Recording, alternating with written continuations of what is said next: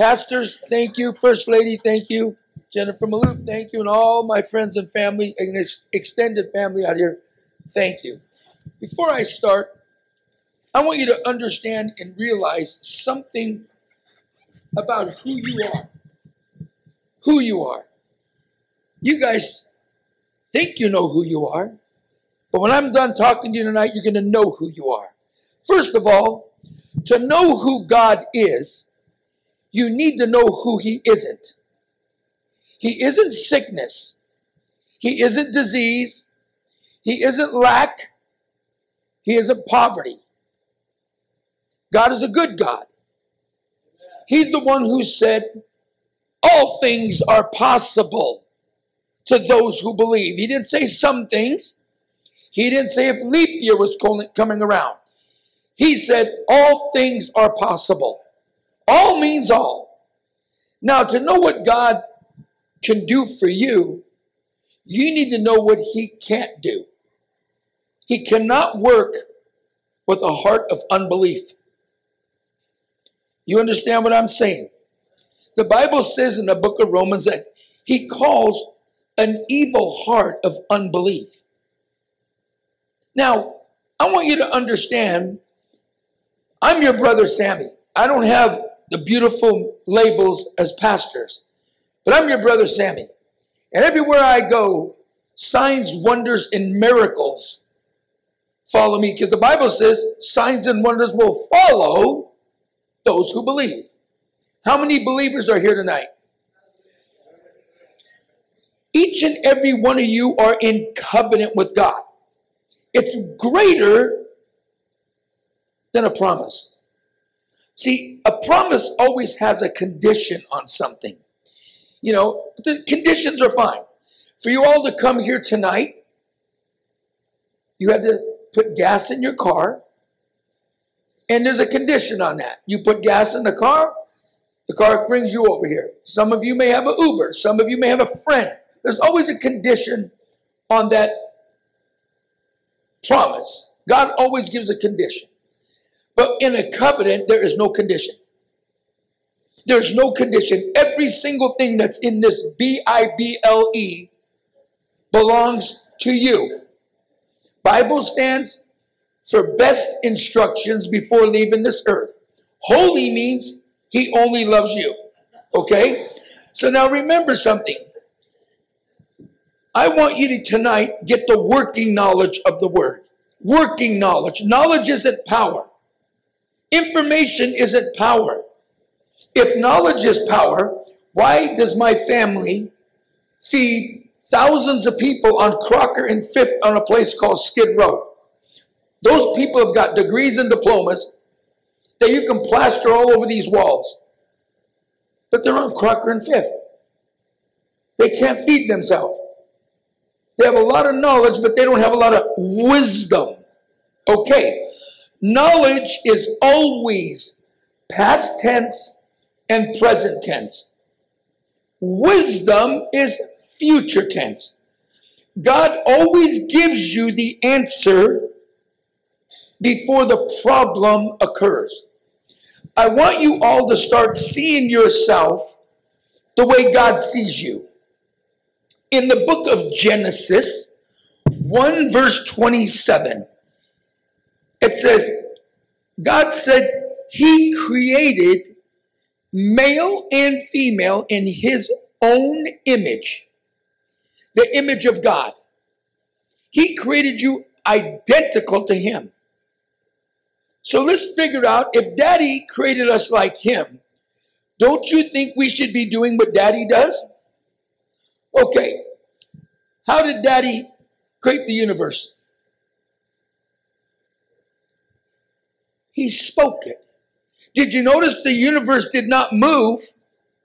There was no light until God said, light be. And what happened? There was light. God said, peace, be still. And what happened? Everything was still. He said, Lazarus, come forth. And who came forth? Lazarus. Now, God created you in his image. That means that you create your world in your environment with your words as well. God cannot do anything for you apart from faith, no more than Satan could do anything to you apart from fear. Let me remind you one more time. Satan does not have power. Satan and God do not work together. Let me show you. When Satan was Lucifer in the heavens, and God gave him a certain amount of authority, certain amount. Satan thought he can exalt his throne higher than the throne of God and establish his ways, and God said, oh no, you won't. So he threw Satan out of heaven, but he did more than that.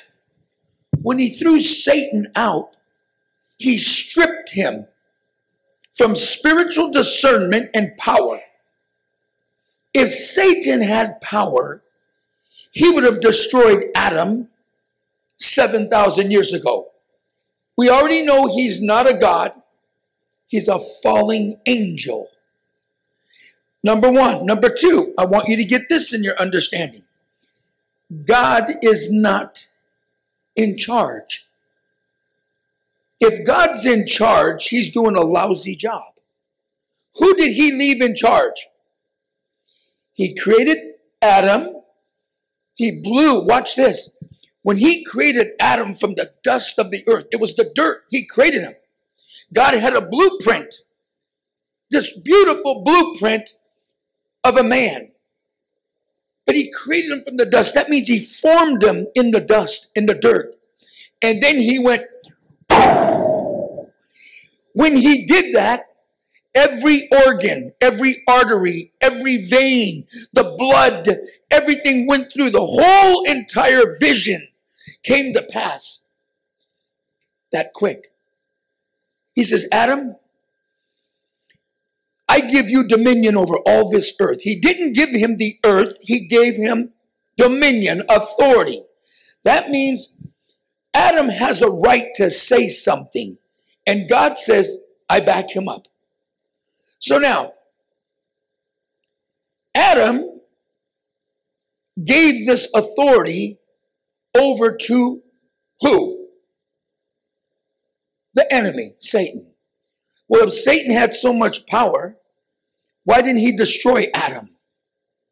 Because he couldn't do it. He's not a God. He is a falling angel.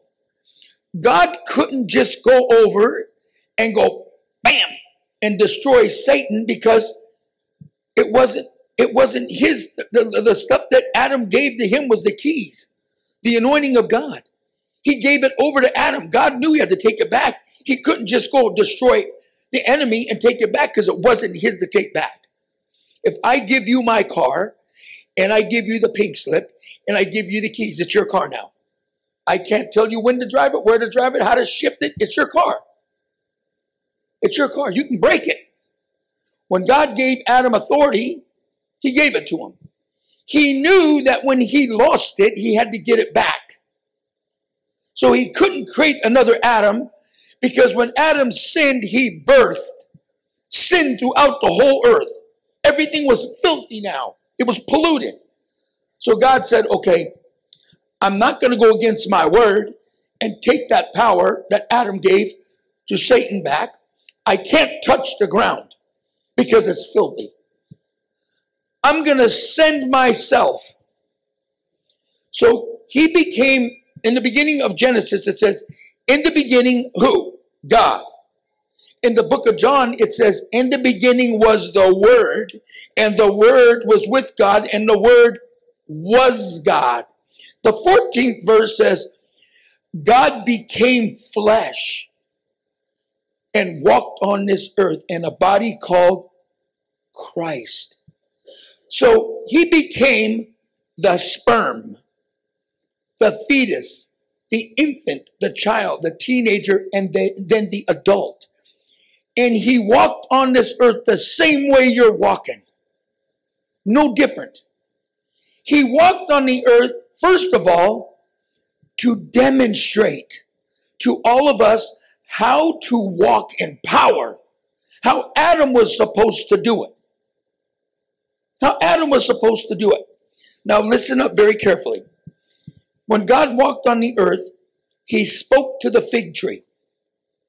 He spoke to the lady with the issue of blood. He spoke to the wind and the sea.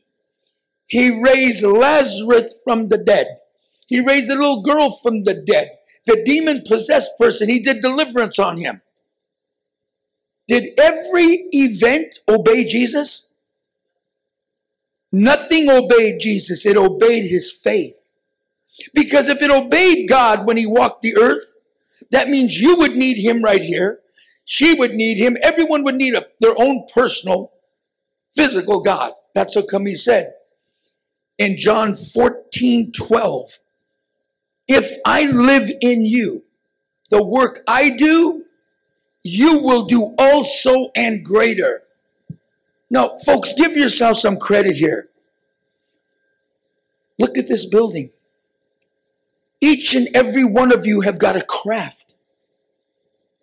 We're doing what Christ did on earth. We lay hands on the sick, they recover.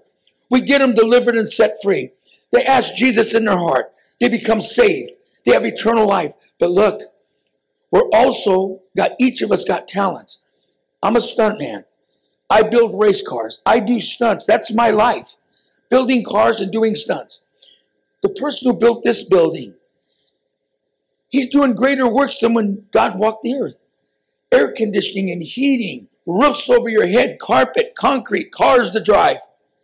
God has made it so good for us. And he's given you the gifts and the talents, the vision, the calling, and the purpose to walk on this earth and be the greatest example for him. So there's three things that I want you to get in your total understanding. Number one, here's how you know your true identity.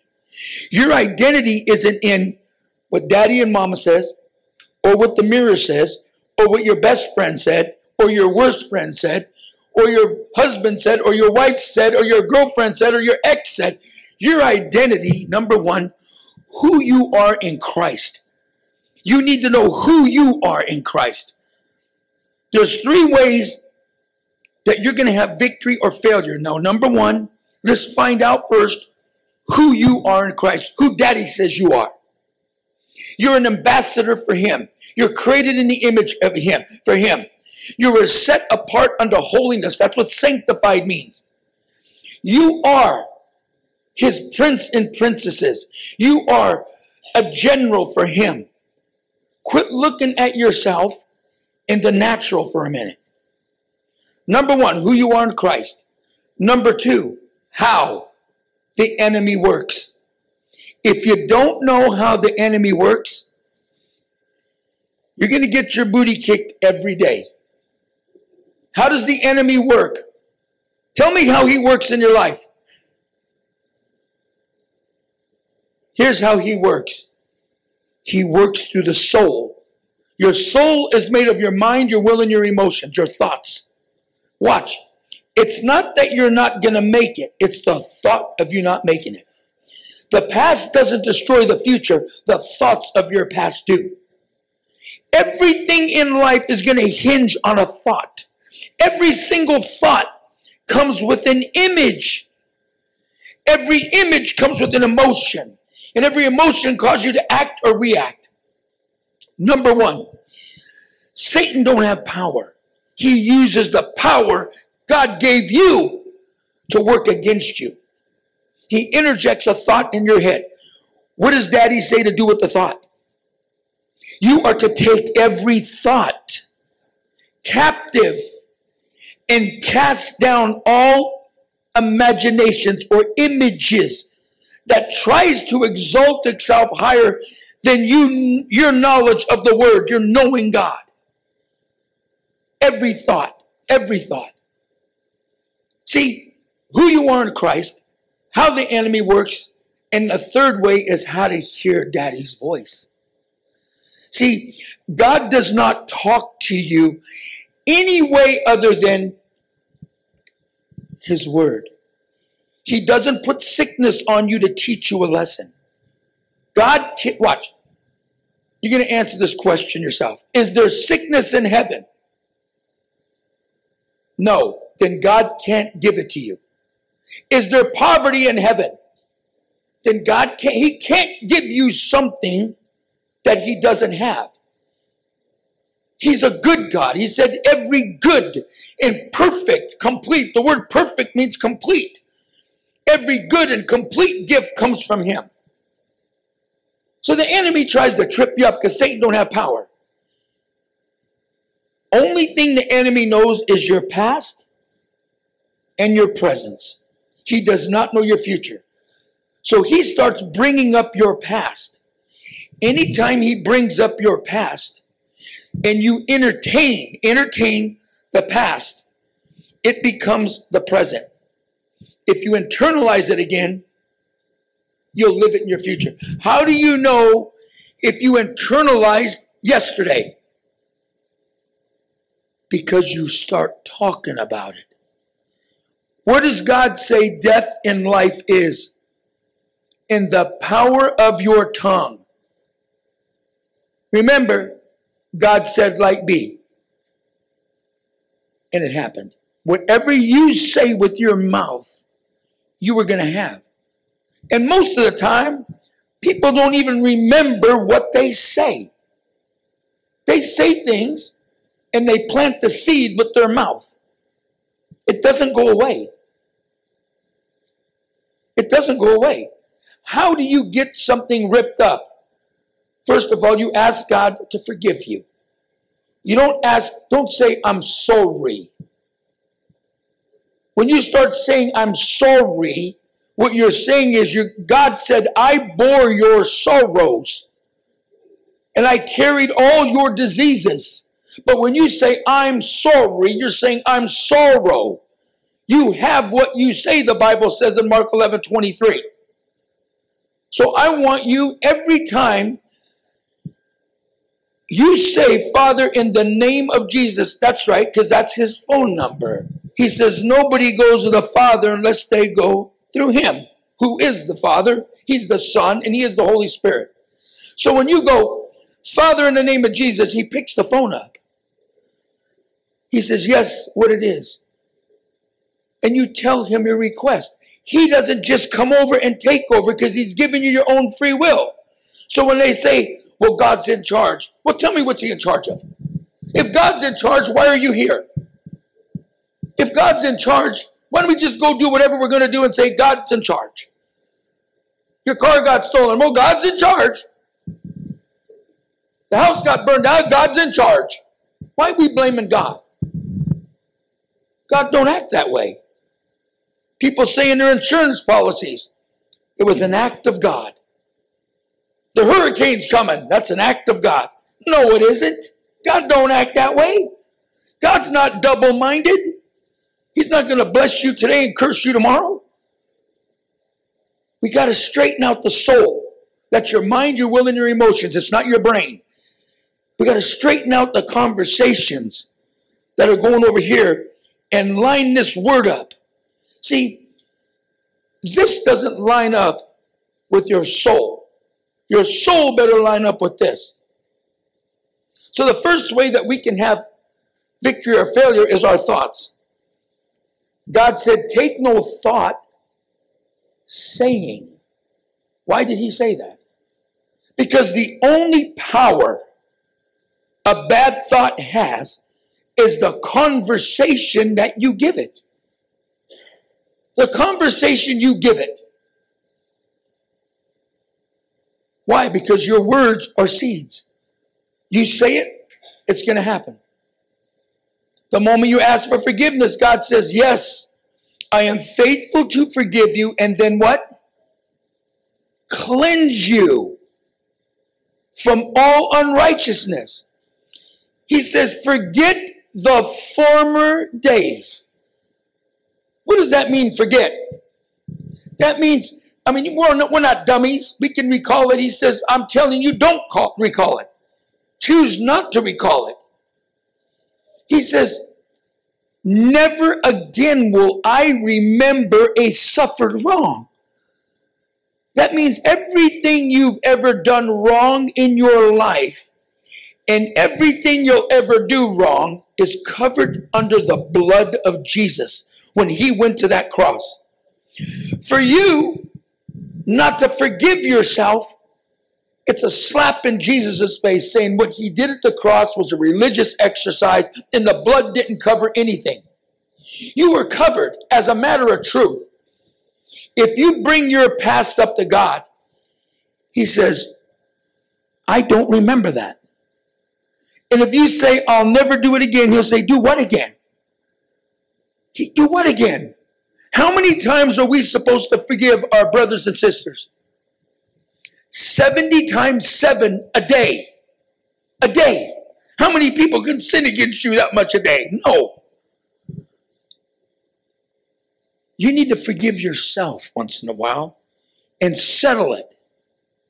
Settle it. There's so many of God's little daughters, and I'm talking about all of you women here, that are carrying the lies and the burdens of yesterday that the enemy has cataloged inside of you, and you've allowed him to do it. There's so many of my brothers here that don't want to make another business deal or get in a relationship because of the last one. You can't do that. You can't do that. The mistakes you made yesterday, you're not going to make them today. You don't need to go through those experiences. God doesn't want you to have trial and error. He wants you to have trial and success. That's what this book is about.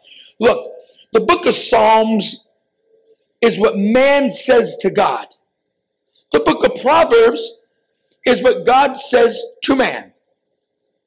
The Bible says a man with wisdom will see the problem and avoid it. That means God gives us the answer before the problem occurs. But if we're too busy here, too many conversations, too much going on, this voice that's here, sometimes you don't hear it. And then we make a bad judgment call. So the first way that we have victory or failure is your thoughts. The second way is your words. Remember, whatever is in your heart is going to come out of your mouth. Whatever it is. Well, you know what? I can't do it. Wait a minute. The enemy doesn't care about any other word behind the words, I can't. He just wants you to say, I can't, I can't, I can't. Why?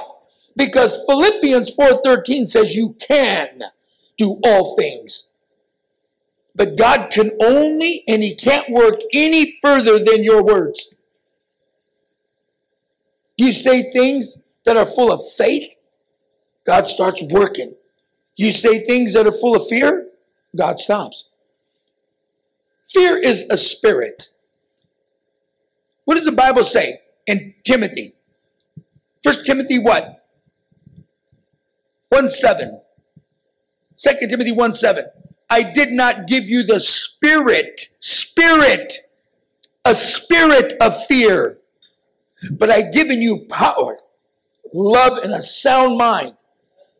Fear is a spirit. All that nonsense that a lot of pulpits say, that look what God did to Job, that's a lie.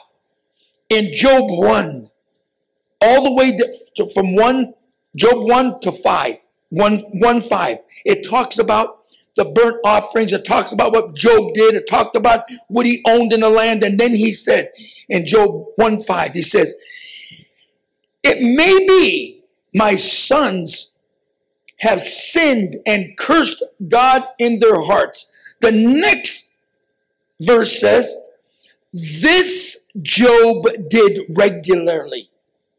Job would curse God daily. Job has so much anger and bitterness inside of him. But in front of the people, he was the most upright standing person. But what does God look at? The heart. How do I know that? Because Job 3:1 says, after this, Job opened his mouth and cursed the day of his birth. Job did. Well, where's death and life? In your tongue. And then Job 3:25, he said, for the things I greatly feared has come upon me, and what I dreaded has happened to me. I am not at peace, nor am I quiet, for trouble comes. Fear is a spirit. It leaves the body, possesses what you're afraid of, and brings it back. People get a bad report from a doctor, and most of the time the doctor's report is wrong. And they start worrying and meditating and speaking until the next thing you know, it happens. Oh my God, we're going through a big crisis. You know, Hollywood is on strike. I'm always the first to get laid off. Bam, they get laid off. Why don't you keep your mouth shut? God can only work, but he can't work any further than your words. Now, what is fear? It's perverted faith. Fear is faith in the other direction. People fear snakes because they have faith that the snake will bite them. God says in Hebrews 11:1. What does it say in Hebrews 11:1? Now faith is. When is it? Now. God is always a now God, now tense. When you pray and you say amen, it's done. Amen means it is done. So be it. Don't pray for it again. Water your seed. Thank him daily for it. But don't pray for it again. Don't pray for it again. If you pray the second time for the same thing you did the first time, God doesn't listen, because that's a prayer of unbelief. He says, when you pray, believe. When you pray, believe. And you shall have it. You shall have it. I don't care what it looks like. You walk by faith and not by sight. You want to move God's hands, you move it through faith. Hebrews 11:6, it's impossible to please me without faith. You must first believe. Believe what? That I am God, and I am a rewarder to those who diligently seek me. So believing in faith is two different things. So you're hungry, and I bring you a plate of food. You believe that that food would fill you up. But believing it alone, you'll starve. Faith is acting on what you believe. You pick it up and you eat it. You pick it up and you eat it. When you pray for healing for your body and you say amen, you act like you're healed. You thank him. Father, I thank you. I am healed, not going to be healed. I am healed. Why? Because when he told Moses to take who as his mouthpiece? Aaron. And what did he say? He said, well, who do we say sent us? He says, you say, I am sent you. What tense is I am? Right now. And he's right now with you. And he's right now wants to heal you. A lot of people, I ask them, I go, do you believe that God can heal you? Yes, I do, Brother Sammy. Do you think he wants to? I don't know. See? They don't believe in themselves. They think because of the ugly things they've done in their past that God's got a record of it. God does not have a record of your wrong. Let it go. Let your yesterday go. I want you to, from now on, to start focusing on what you go to in life and not what you go through. Yesterday has no right to come into today unless you keep dragging it. As the Bible says, bury the axe and let go of the handle. Let it go. You guys are worth more to God today than you were yesterday. So the first way that you can have victory or failure is your thoughts. The second way is our words.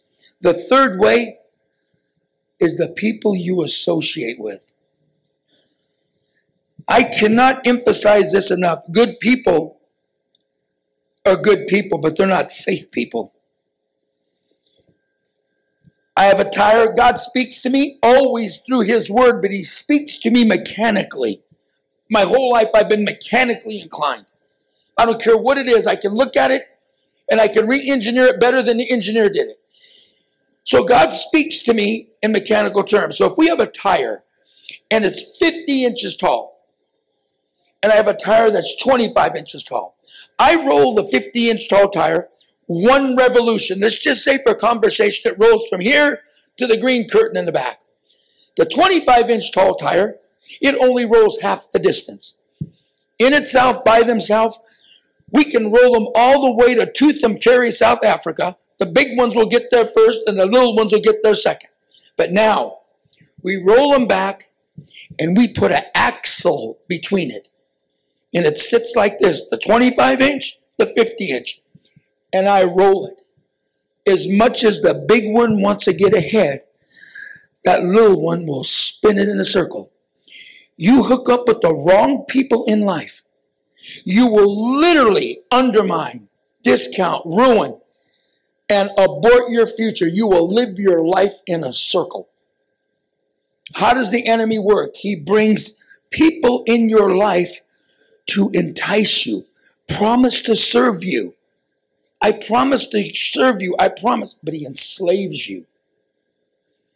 You go to him first, because the Bible says in Proverbs 3:6, in all your ways, acknowledge me and I'll direct your path. If you're hanging out with, I don't care who they are, they could be the nicest person in the world, but that does not mean it's husband material, and that does not mean it's wife material. It does not mean it's boyfriend or girlfriend material. It does not mean it's business, women or men material. It does not mean it's ministry material. You acknowledge God. And don't you move till you know that you know. The worst thing to do is be faithful to the wrong thing in life. In every second, it's like a raindrop going in front of your eyes. You can't get it back. Time is one thing you can't get back. You notice time doesn't heal? If time heals, God's unnecessary. The only one that can heal your heart is God. Yes, Lord. God is showing me that there's so many people today that they have no peace and they cry out for peace. Listen to me. They go to bed at night. The room is dark. The TV's off. Everything around them is quiet. They're laying in bed. They got their covers up to their head. Their head's on the best pillow in the world. Everything around them is quiet, but their mind is screaming. There's a volcano going off. They can't go to bed, so they call it insomnia. No, there's no peace, folks. Peace is not the lack of conflict around you. Peace is the absence of conflict inside you. Peace means the war is over, the war in here. Let the Lord fill that up. Open that door that you never opened there. This house has got a lot of rooms in it. There's one room in there that you keep walking by and you don't open it. You don't open it, you just keep walking by and it's there and God knows it's there. You're not supposed to open it by yourself. You and Daddy open it together. He'll stand there. Remember, he says, behold, I knock at the door of your heart. Open the door with him. Let him go in there and purge out the very hurt that's there. Pastor, how much time do I have? How much time do I have? Let him open that door. I want each and every one of you for the way God wants. God wants every day of your life for the rest of your life to be the best of your life. How many are dealing with yesterday's pain? All we have to do is get rid of it. All we have to do, how many want to get rid of it right now? How many want to get rid of the pains? The hurts of yesterday. Okay. You're going to repeat after me. Father, in the name of Jesus, I boldly go to you. Your word says, if I ask you for forgiveness, you are faithful to forgive me and then cleanse me from all unrighteousness. Father, I'm asking you now to rip up the garden of calamity, the destruction that I've planted with my mouth and my actions, the hurts that I took on, and the people that I hurt. Forgive me now, Lord. And Father, I expect what your word says. You will give me peace right now. that surpasses all understanding. Now let me do some confessions. Let me confess. Father, in the name of Jesus, your children have come to you right now and they've asked for forgiveness. And I thank you now that I, Father, on behalf of my brothers and sisters who are believers, I bind the spirit of fear, doubt, unbelief, unforgiveness, self-hatred, jealousy, oppression, depression, anger, resentment, and bitterness right now. In the name of Jesus, I thank you now. It leaves their body now and goes to the pit of hell. Now, Father, I'm asking you as your children rest tonight. Rest. Rest. Father, you showed me 30 years ago. You can sleep for 20 hours and wake up exhausted. You can rest for 4 hours and wake up energized. Well, Father, they're going to rest tonight because they cast these cares upon you. And you said, Father, lay them down at the cross and they will not pick them up again. From this day forward, they will never look back. They will start where they want to be in life and not where they're at. They will focus on what they go to and not what they've gone through. And Father, as you showed me, the greatest exercise for our heart is to reach out and lift others up. It's a sign of a believer that we love one another. And Father, you said to walk in love. Walk in love. Well, I'm giving you the praise, glory, and honor tonight, Father, for my precious, beautiful brothers and sisters. And from this day forward, Father, as they say, Father, in the name of Jesus, look, 777 is the streets of gold. 666 is the pit of hell. You figure out the phone number. Because the address that you go to, you want to make sure there's streets of gold. The other address, oh, there'll be gold all right, but there'll be flames. You don't want to be there. So, Father, I'm asking you for me to wrap your loving arms around every person's heart right now. Hold them tight to you and speak into their ears and tell them they are forgiven and you love them. I'm giving you the praise, glory, and honor for that. In Jesus' mighty name, amen. You know, I want to tell you a quick testimony. On a movie, Fast and Furious 2, I was driving the Corvette that was never supposed to flip. So if you ever watch that movie, you'll see that Too Fast, Too Furious, an 18-wheeler runs over a Mustang. Now, we did this in cuts. An 18-wheeler runs over the Mustang, throws it out the back, and I come in a convertible Corvette and hit the Mustang as I was supposed to. But remember, we have the best drivers in the business and the best stunt coordinator and second unit director in the business right there. And they all ruled out. They ruled out that the car would not get upside down. But I didn't rule out God. Because God said, in all my ways acknowledge him. I'm a Christian big time. I have so much fun, but I'm a Christian. So I prayed and God said, do not use the harness belts. Now in racing, in cars that have roll bars, we put harness belts on. When they don't have a roll bar in it, and we're going to do chase scenes, I only use a lap belt that's real loose because I have a strap on the floor. If the car starts to get upside down, I dive to the floor, grab the strap, and I pull myself under the dash. Because the rule of thumb, to me, is the car's not going to crush any lower than the dashboard. So I'm going to get my body under that dash. Yeah, it's going to hurt, and I'm going to get banged up, but I'm going to walk away from that. So on that day, I couldn't do that because the 2002 Corvette had a console right here. And it had a camera right here. So I sat in the car, I adjusted myself, I put knee pads on and one elbow pad. I wasn't figuring the car's going to get upside down, but I did not rule out God. He told me, I prayed a week ahead of time what I'm supposed to do. And on the day, he says, don't use harness belts. And then, that was the first thing he told me. And then he used, remember he says, in the mouth of 2 or 3 witnesses, that each word be established. The guy that was driving the 18-wheeler goes, here, Sammy, I brought you a grab strap. A grab strap is good. You wrap it around your bicep, you wrap it to the floor, and you go to the ground. But I had a camera here. And I have a console that I can't get over. But God told me this. He says, go put angels around your car.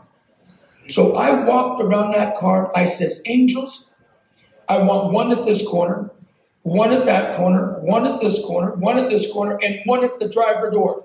And I said, no matter what goes right or wrong in this stunt, Sammy Maloof is not supposed to be hurt. And I'm Sammy Maloof. I made my angels know who I was. They said action. The car took off. Within 30 feet, I could not see anything because the special effects was coming through the window and hit me in the face. But I can't stop. I got 40 cars behind me. And there was somebody on the radio already going, Terry, we can't see. Sammy can't see. But he didn't get the message. Our second unit director did not get the message. Why? Because Satan is known as the father of the air. And he interrupted that message. So I'm still going 25, 35, 45, 55, 55 miles an hour. I hear Sammy Maloof, we're doing 55. I put the camera on. The next thing I'm supposed to hear is we're releasing the Mustang from the truck. The Mustang that got runs over, it kicks it back. I'm supposed to hit it. I don't hear that. I don't hear them say I'm releasing it. 55, 65, all of a sudden I hear, boom, the car releases off the truck. They got cable cutters. Now I'm going, where's the car? Where's it? It's a bunch of white special effects. 55, 65, 75, I see a piece of red. And I throttle the car. I hit that car, and my Corvette went straight up in the air and hit the ground at 80 miles an hour upside down and crushed to the ground. And not one hair was touched on my head. But God said, not Sammy, this book said, no weapon formed against me is going to prosper, and no evil will befall me. The enemy shall rise against you one way and flee 7. I don't take my testimonies lightly. I've got thousands of testimonies. You should have them too. Faith God, pull on him, involve him. He says, in all of your ways acknowledge him. I don't care if it's breakfast time. He's going to have breakfast with me. You guys know who you are. You've got more power in you than you think. Your faith is greater than the thoughts of your faith. Use it, you guys. I love you. Father, I thank you for your word today. Pastor, I thank you for allowing me to speak. If you have any questions at all, I'll be around. Feel free to ask. Come on up, Pastor Ernie. Thank you so much. I love this man. Thank you, Sammy. That was so powerful.